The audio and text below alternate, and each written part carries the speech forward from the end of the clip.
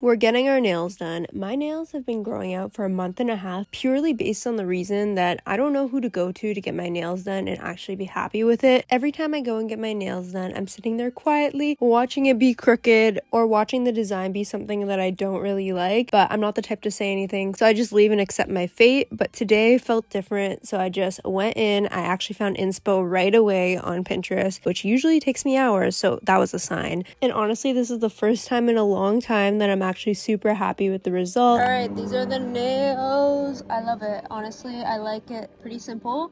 So I just got one rose instead of a cross. I feel like it fully matches my vibe right now, so I'm pretty happy.